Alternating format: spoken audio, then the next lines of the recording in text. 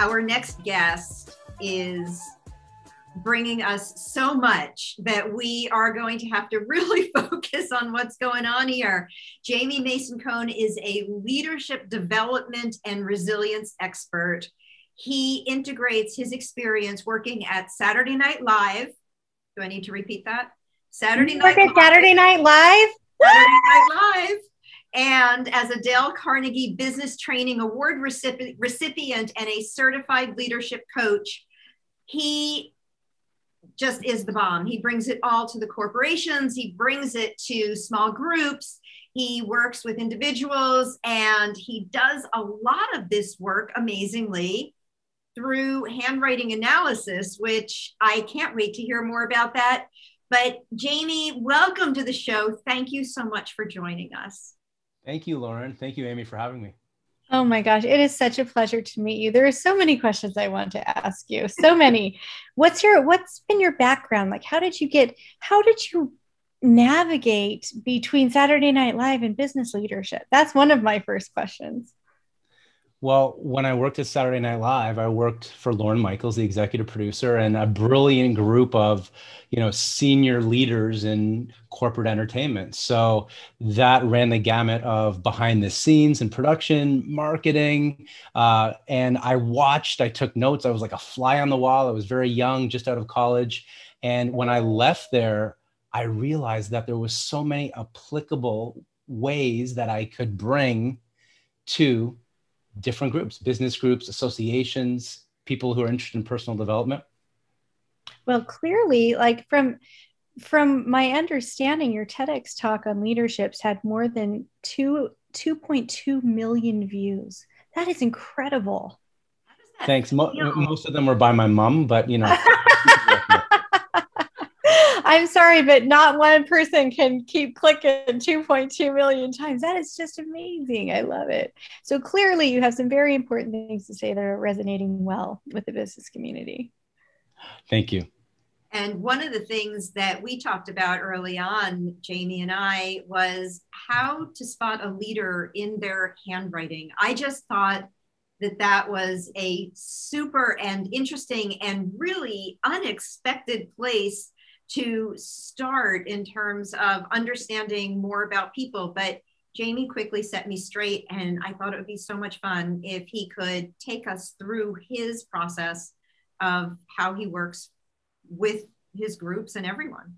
Let's absolutely do it. That is so much fun. So Jamie, tell us, just give us a little brief overview about your process. Well, Amy, the act of writing starts in the brain. It sends a signal down the nervous system to your hands, and your fingers that you write with carry out the directive of your brain. So your writing paints a picture of what you think. And so each stroke you're about to make on the page is directly correlated to a particular personality trait. And as a handwriting expert, I can see about 100 personality traits and an infinite number of patterns that exist that make you the unique person who you are. So some people call it handwriting analysis, but it's really personality on paper. Oh my gosh. So did you do one? I know I sent you in my sample. Did you do one for Lauren too? Well, I have one sample. We can do the other one on the spot. I don't remember getting the other one, but here's what I think would be fun for the audience. Is I think if the audience quickly, as we're talking, writes the following 2 sentences down that both of you were asked to do. And what we're going to do is, you who are watching this at home, I'm going to see what traits you might have in common with Lauren, with Amy, and with extraordinary thought leaders. So get out a pen and paper or a pencil and write, "I told you and your purple people eater friend, take that silly monkey and go back to the darn zoo," and then sign your name underneath. So if you usually print, because you might not write as much anymore, as many people don't, that's okay, print. If you do cursive, old school, where you connect the letters, do that as well, because the more of a sample, the better. So this is just a snapshot of who you might be. This is not 100%, but it's highly accurate. It's fun. It's an instant personality assessment. And when you do this, you can also share this with family members, because they might know you a little better, or friends, and share it with them and say, "Am I really like this?" And we're going to do that as soon as you finish that. That is so awesome. So, so here's what, yeah. So let's, which one you received and which one you didn't. I told you and your purple people eater friend, take that silly monkey and go back to the zoo. That's Darn zoo. Darn zoo. And the reason that we use these sentences, Amy, is because they show me a quick overview of many different traits through the different strokes. So I'm not even really looking at your letters. I'm looking at the stroke, because in handwriting analysis they say a stroke is a stroke wherever you find it. So we're looking at the strokes. We're looking at what lies beneath the surface, and handwriting can tell you. Okay. So if I share my screen, I have a feeling that mine was the one that didn't get there. Okay. Well, we can jump right to the writing. I have this sample. Okay. And then I have one that I can share on my screen. You can just do it in live. Okay. So we'll do it on the fly here. Okay. Okay. All right. So here are a few things we see now at home. When you're watching this, I'm going to make this a little bigger so that you can see it as well. And that's as big as it can go. And I'm going to try to zero in on those particular traits, and even see how Lauren, you and Amy, might have some similarities as well. And I like to focus on strengths, right? Because I think when we focus on our strengths, the studies show that it can improve our leadership by 30% when we help build on what we're already good at. We're not going to ignore the blind spots, but that's what people really feel connected to. They feel empowered, they feel inspired. So here are a few things we see from this sample. Now let's look at the signature. The signature shows pressure in writing. Now, even though we're virtually thousands of miles from each other, I'm in Toronto, you're in California, what I'm seeing here is a certain amount of pressure on the page. Now, what that shows me, that's depth of emotions. This is an individual who feels deeply. So when someone tells this person something, Lauren, I believe that's your writing, and Lauren and I don't know each other well. You know, we know each other, we're getting to know each other, but we haven't really exchanged too many things about our lives. So this is what lies beneath the surface. So Lauren feels deeply. She has an aesthetic sense. She hears, she feels, she sees, all her senses deeply. That's but the depth. So when she walks into a room, she sees things that others might not catch up on. She has this big picture view of how all these different things work together. She is a cumulative thinker. So like Thomas Edison has this trait, your mind works like building blocks. You like to piece together different components before you give your evaluation of the big picture. You're what we call a BC thinker. So BC, if it was on a spectrum of different types of personality, feeling, how you respond emotionally, you're a little bit to the right. So you have just enough sensitivity to feel what other people feel, but yet you make decisions from a rational place. So it's a good balance of sensitivity, yet you're easygoing, you're easy to work with, you're adaptable. You're like a palm tree that weathers the storm, that people feel safe and secure around, because ultimately you're a practical optimist. You believe constructively that something good will happen at the end of the day, but you're a realist that we're not going to sugarcoat it. We need to make the best rational, objective decision in the moment, but always with just the right amount of sensitivity and empathy. Dude, you just totally described her. You just got all that from that. How in the world is that even possible? But you actually described her to a T. Like, that is so, so interesting, Jamie. Wonderful. Okay, now let's see you do it live. Yep. This is so crazy. Okay, so this is me. Okay. And if there's something if there's like some big glaring weakness, I probably should know about it. So feel free. Yep. Okay. So again, these are, I was called the personality x-ray machine for doing this in 10 seconds or less.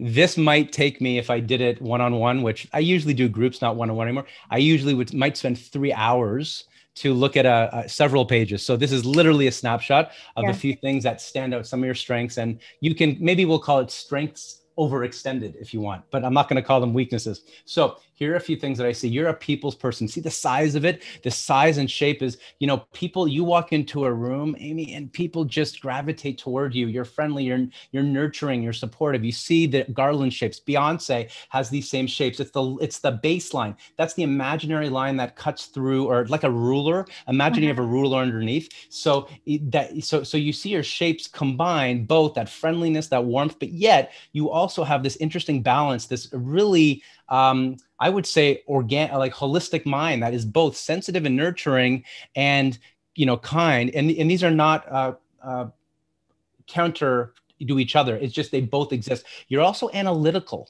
You're also the mind like of an investigative journalist that can go deep into a topic, can kind of get right to the point. There's no opening strokes on the T, on the first line, the A. That tends to be your efficient thinker, your ability to get right to it, analytical, zero in on the key components, ask a question that's not cutting, but that cuts right to the heart of the idea. Now, if we look at, let's see, so those are a few things. You also, like Lauren, so this is some ways that you have something common. There's a sensitivity there. So there's a sensitivity of not just what you expect others to bring. I have this trait. I see this with Michael Jordan, with artists as well.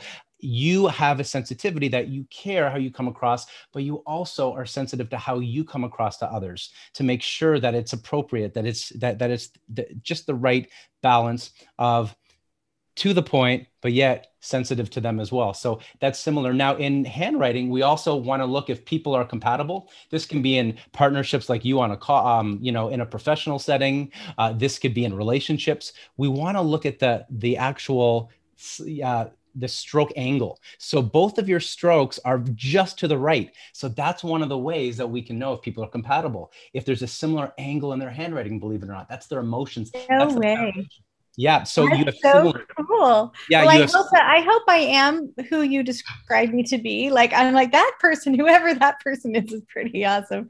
So, but thank you. Like, I think that there is so Lauren can tell you if I actually am that way, but that is what I aspire to be. Like, I want to be both analytical, be able to cut to the heart of the matter, and also be warm and kind. So you're so there. Oh, thank you. You're so sweet. But it's amazing to me that you can tell that from the way the T starts and what do you call them? The circles like that Beyonce does. They're called garland shapes. Garland shapes. Yeah, it looks almost like a wave, a slight wave at the bottom of that imaginary baseline in the middle zone. Those are your lowercase letters. Interesting. And you see that especially in silly, in the third line. You see that in friend, interestingly on the word friend, which sometimes words are associated with how we are in life, not always, but so that's a friend who is nurturing, supportive, and sensitive. That's all in the word friend, if you notice. Oh my gosh, this is incredible. So like when you bring this to the workplace, this is so personal. How do you work with this? Well, I think there's two ways. One is I do it at the end of events. So I'll give a talk. It doesn't always have to be using handwriting as a framework or metaphor. And then at the end, I say, look, if you want to know a little bit about you, because it's not about the handwriting, it's about learning about yourself. Mm-hmm. And it prompts deep conversations, the deepest 2-minute conversations you've ever had, because people open up about overcoming illness, about challenges in their life. And they said, I haven't told anybody about this, especially a stranger. And people don't want to leave because it kind of allows them this non-judgmental, safe space that they can share. So I do it one-on-one at events with about 2 minutes per person, and people will line up for hours, like the on the surface, the most stoic financial advisors, or heads of big pharma, from the CEO to the person who just started as an intern. People want to learn about themselves, and they're skeptical at first sometimes, but when they start hearing things, both their strengths and maybe areas they could improve one-on-one, they really get inspired to reflect on themselves. And I also will do it sometimes with groups where we look at 8 traits in your handwriting and we compare them to people like Oprah Winfrey and Frida Kahlo and, leaders that we admire across different environments. And we see that regardless of the culture or background or where you live, your handwriting is universal. The traits that are, like Carl Jung said, who was a he loved handwriting, and he actually I didn't know that. Yes, Carl Jung was one of the early adapters of studying people's handwriting. And so Carl Jung talks about the collective unconscious, that we have those similarities between all of us, regardless of where we're from. Handwriting shows that. So people love, in a group setting, knowing that you're also optimistic. That's interesting, even though it's an individual participation activity. Wow, that is so interesting. So what are some things that we could do with this handwriting analysis? So let's say like Lauren and I, we already know we're compatible. That's happy. But like what can I do? Like if I were having like some conflict with a colleague or something like that, could you use this as a springboard, or like how would you use it in the workplace, this kind of analysis? Well, one way would be is that when it's done in front of other people. So I have a talk next week, and they're asking me to do this for about 40 employees in a virtual setting. And they have the option of doing it. About 95% choose to do it. And they will hear the strengths of employees that might be even across the country or in another, across the hall, which they've never actually spoken to, especially during COVID. So the first way is, when you hear about another person on your team, both their reinforced strengths and things you didn't know about them, it helps you connect with them. The other thing is, you might not see eye to eye, Amy and Lauren, with every person you work with. I think you two might, based on seeing the handwriting, but when you see someone who you just can't connect with them. Maybe it's the energy, maybe it's you had an incident where it was, it's still, there's some resentment brewing. But what this has done, and people have told me afterwards, is someone that they just didn't get along with, or they thought hated them. They ran into each other, or they had some type of interaction afterwards, and they talked about this. And they said, wasn't that interesting, the handwriting? And what did they say about you? What did they say about you? So it becomes an icebreaker for people to better understand each other and realize to not take things so personally. Like, I'm very sensitive, so it's hard for me not to, even to this day in my 40s, but it makes me aware that, you know what, I might not see eye to eye with a lot of people. Joel Osteen said 1 out of 4 people, we might not see eye to eye or might not like us. And we realize it's nothing personal. It's just some innate characteristics that we have that might make us see and be seen in a way that is not necessarily true, but other people might perceive it. So it cuts through bias. That's interesting. Because it's about the handwriting. It's not about anything else. I love that. Yeah, it gives it like a really safe space to be able to talk about certain people's strengths and get some insights that you may not have known before. And what a great way to like have a springboard for communication as well. See, you just did it right there. See how you cut right to the point. You extricated the key details of me going on a bit long, and you said, this is what you're saying. So there you go. That is active listening, mastery right there. Oh, yes. She's the best. And I imagine, Jamie, that this would also, there's no way that this level of self-discovery, especially when it happens in a corporate setting, right? That people want to know that they're doing the right job, that they're doing the best they can, that they're in the right seat on the bus, like Jim Collins said in Good to Great. But it would also, I think, trigger some other thoughts about rediscovery. And especially now, as things are reopening and people are coming back out and saying, gee, is this really what I'm supposed to do? Is this really everything I'm going to be, or is there opportunity here? Do you get some of that reaction too? Yeah. Just what you said, Lauren. Sometimes people will say, can you help me rediscover? They'll use words like my purpose or, my passion. And because handwriting is the latent possibilities that exist beneath the surface. So it's not always conscious to you. Sometimes it helps having an objective, compassionate stranger who has a process that seems irrational, but there's some real truth to it when they hear it, and it just lands in a different way. So people ask me all the time, can you help me find my purpose, my passion, or just what you said, can we look at some of my traits and see what these traits together might result in if I was to make a change? And so it helps to prompt that conversation. It doesn't end there, but it prompts when we start putting together the complex and paradoxical puzzle that makes you the extraordinary, one-of-a-kind person you are. And people sometimes want that, and they like how fast it is, because it's literally, I can do this in depth, but I can also do it with quite a degree of accuracy by pulling those pieces. I literally could not believe, and for all of our viewers, like, this was not staged. Like, that was the first time he had seen that, and we had never met before. Yeah. So this is really exciting to see. Like, this is really an amazing talent. When did you find out that you had this talent? Well, I mean, when I was 12 years old, I gave a presentation in school in 8th grade, and I was on stage and I froze. I couldn't get the words out. I was devastated. A few kids laughed at me. I have kids now, so I would cringe if that happened. I came home, I told my mother about it. So my mother was a full-time teacher, a principal, but she also was a handwriting analyst as a hobby. So I showed her my handwriting. She asked me to see it. She said, honey, let me see your handwriting.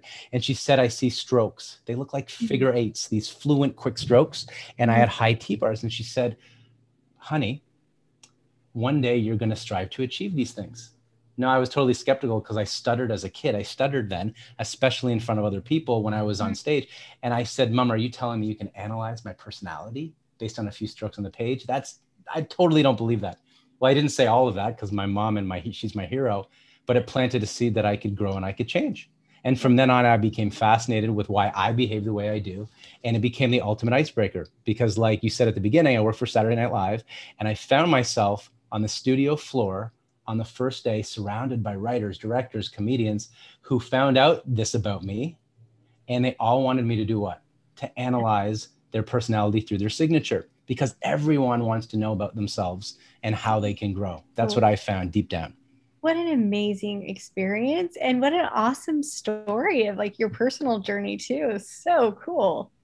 Thanks. So how can people get to know more? There are about 10 different companies I want to introduce you to. So how do we get to know you more, and how we can engage your services?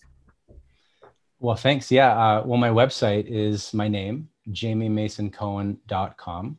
And there I have information on what we just discussed and more. Perfect. Jamie, thank you so much for coming to share with us. I had a feeling Amy might really get excited here. I'm so excited about this. I'm just so jazzed right now. This is really cool. And the best business, like, team building exercise I could think of. It awesome. Is fabulous. And wonderful. I know our viewers are going to be looking for you too. So keep an eye on your Google Analytics. I have a pretty good feeling about that. Thank you for joining us. Thanks, Laura. Thank you so much, Jamie. Have a great day. And we'll be back.